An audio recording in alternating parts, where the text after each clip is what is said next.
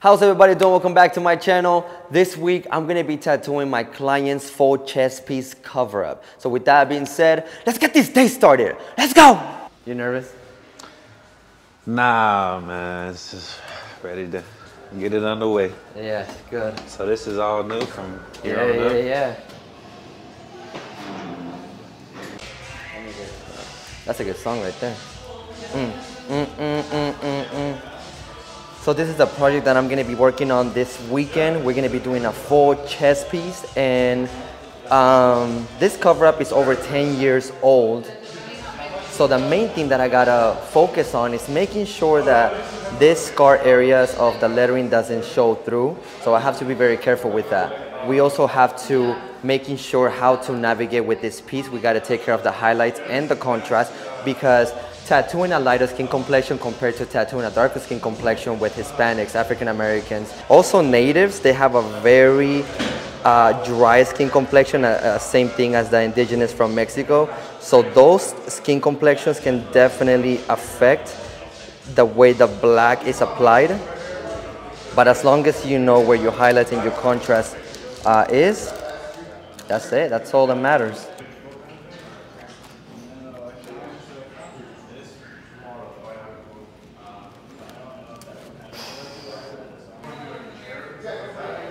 I just realized that that mirror was made for short people. That was weird. There you go.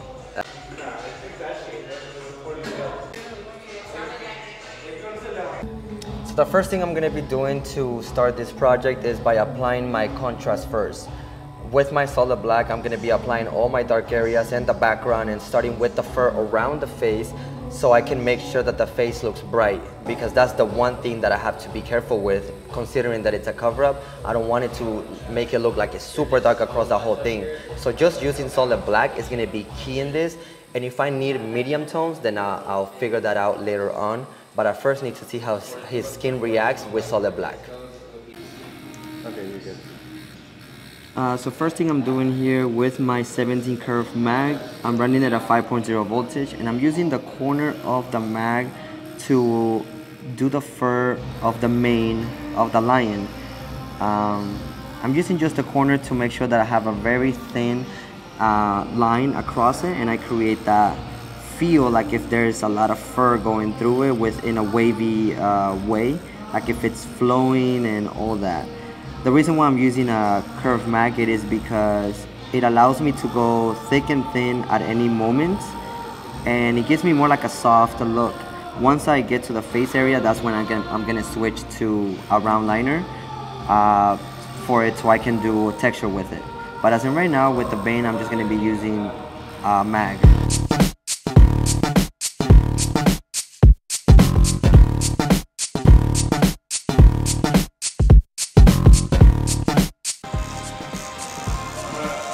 I ended up switching to a 7-round liner. I feel like it was giving me a better texture than the curved mag. I wanted to see what kind of texture it would give me, so as soon as I tried it, I decided to stick with it. And it's making me move faster, better precision, and more contrast. And I don't want to speak for my client, but a little less pain maybe? Yeah. Sure. I also noticed that on the other side of his pec, the artist who did the wings, he added a whole bunch of white, and 10 years later still looks pretty bright. For being 10 years, for me it looks insanely bright. So what I'm gonna do is also take advantage of that and add it on the areas that need it to make sure that this face looks like it's glowing. So I'm gonna take advantage of that, because now I know that his skin can retain white. So I'm gonna take advantage of that. This is a very important part of the chest piece, because I did notice on the left side, he told me that an artist from California tried covering it up, and he didn't know that he didn't have enough experience. He did pack white onto his skin, and after 10 years, it's still looking really bright. So what this tells me is that even though the client didn't have enough experience, My client's skin was able to hold on to the white highlights for over 10 years. That right there gave me the confidence to pack so much more white and make sure that this piece is vibrant. So what I'm gonna be doing is pack as much white as I can to make sure that this piece stands out from afar. So that way, whenever it heals, it's gonna compensate and it's gonna level up with my blacks and my light source. So by the end of this video, when I post the reveal, the piece is gonna be looking very bright, very white, vibrant, but it doesn't mean it's gonna stay looking like that. What I'm looking forward to is the future and the way the skin is gonna handle that white and balance it out with my black tones.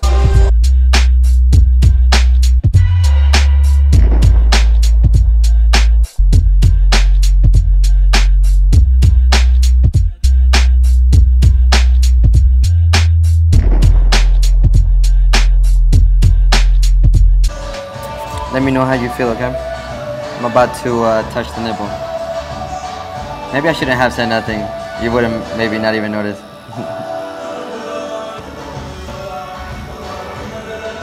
Let's get it over with. Alright, let's go.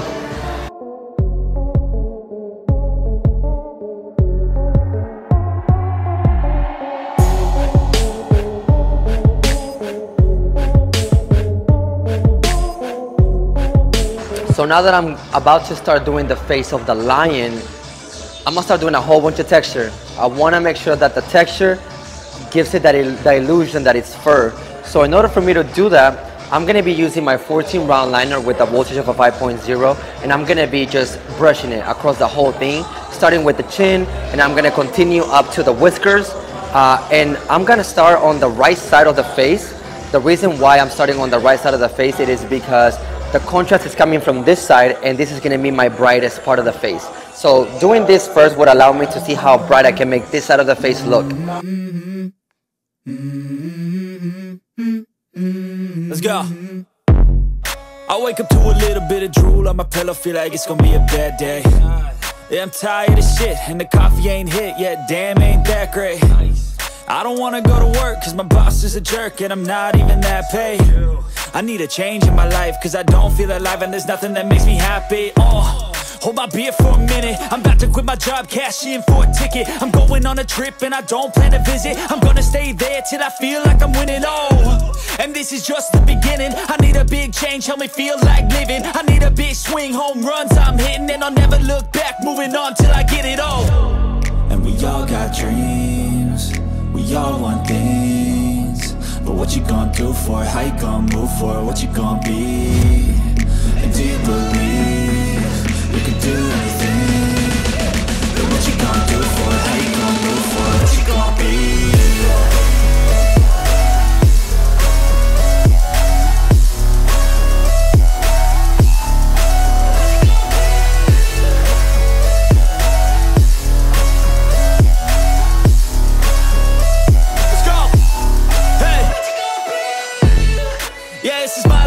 Strife, my right to fight, to die on.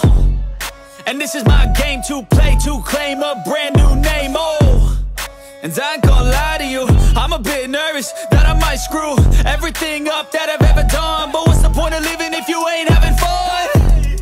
I guess I'll try this, try that, might miss, gotta find what I'm good at. I guess I look here, look there, over where am I scared, where am I at?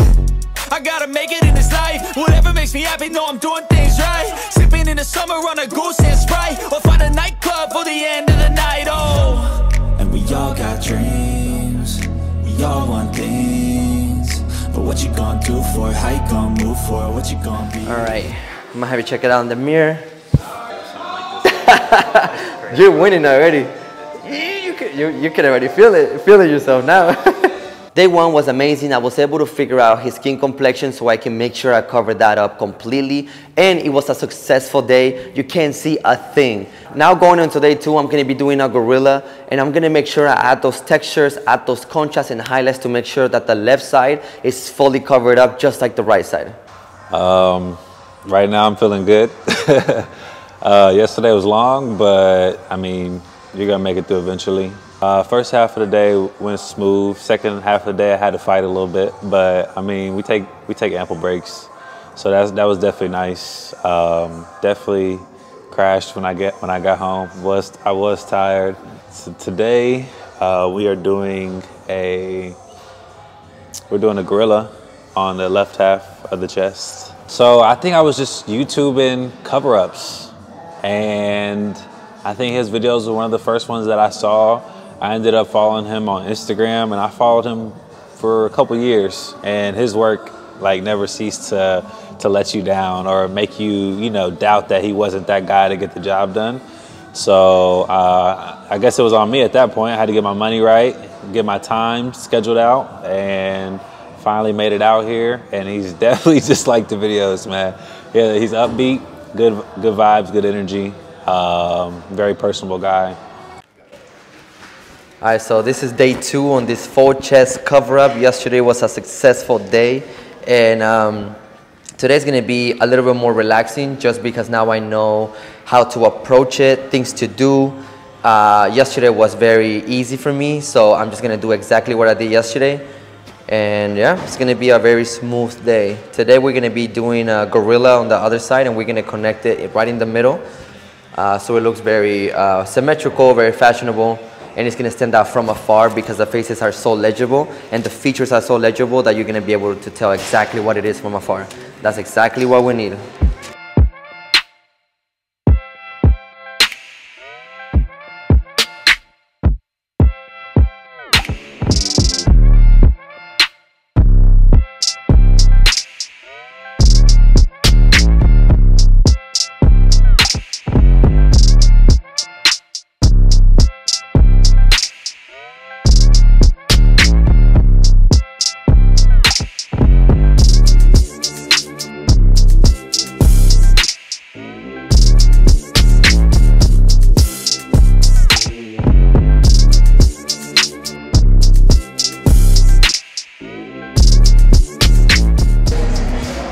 As far as this area of the mouth, what I'm going to be doing is with the same needle, 14 round liner, I'm going to be using the scribble technique very lightly to kind of start creating this shape and give it texture, because then I'm going to come back in with my highlights and really make this pop, make it look like it's glossy.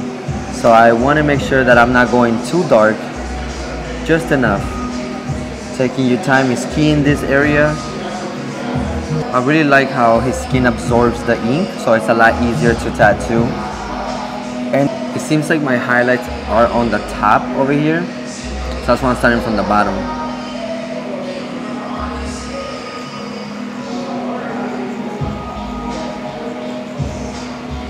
Especially with all these wrinkles, you don't want to take away from the wrinkles, and if you go too dark, then the wrinkles are going to get even darker.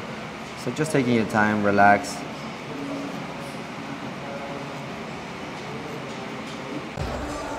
Doing the nose area is one of those pieces that I really have to make, I need to enhance. So the way I'm going to approach the nose is by doing the same thing I did with the mouth, but this time I'm leaving a big gap of skin open right here so it can stand out. That's going to be key on the nose area because I need that to be the focal point of the face. And after I accomplish that, I'm going to come back with my highlights and really make it pop a little bit more. But I gotta be really careful. I'm barely brushing the skin with the scribble technique. Taking it slow, just to make sure that I don't go too dark either.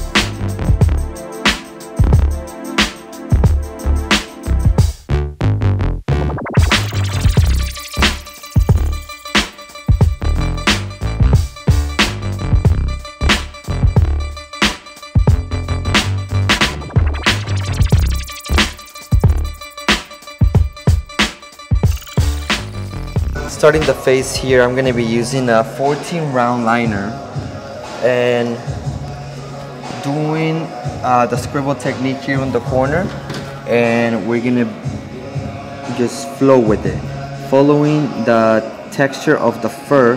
So I'm gonna be following up the same direction of every hair, but also from time to time I will probably cover more ground by doing the scribble technique and then follow it up with the same direction, just so it has a little bit of variety and more texture and more to look at than just straight lines. So just switch it out from time to time. And I'm running my machine at a 5.0 like I always do. Gives me leverage to do more texture. As I get closer to the bottom, the direction of the hair changes a little bit, so then I'm gonna go from doing this to doing this. A very smooth transition.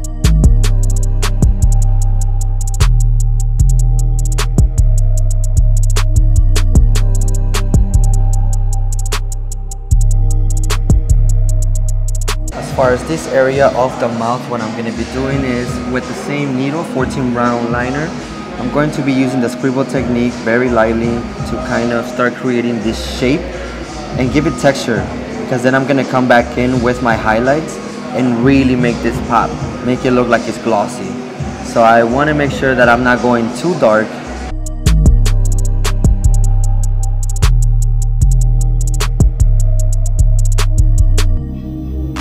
So the way I'm gonna approach the nose is by doing the same thing I did with the mouth, but this time I'm leaving a big gap of skin open right here so it can stand out.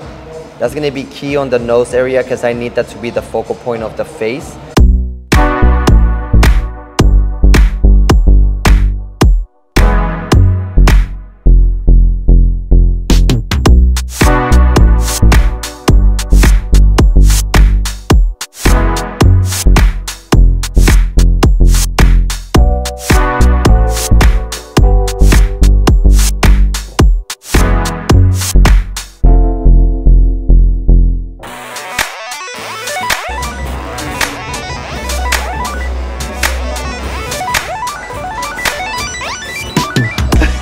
You made it.